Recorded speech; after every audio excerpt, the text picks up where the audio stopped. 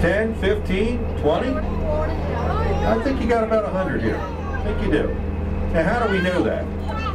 Well, back in 1990, when we first started observing the dolphins here, we were looking at this one particular group. Now, we saw this one guy there. He was pretty unusual.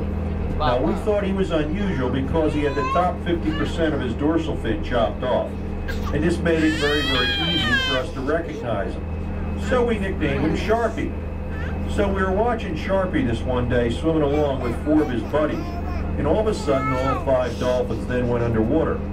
Well, we had another 5 dolphins come up, but there was no Sharpie. Another 5, no Sharpie. Another 5, no Sharpie. And then finally, in the 5th surfacing, there was Sharpie with his 4 buddies. And that's when we learned that for every 1 dolphin you see up on top, there's at least 5 down below. Left-hand side, right-hand side, just up ahead of us and further out, up ahead on the right. They're all through here, guys.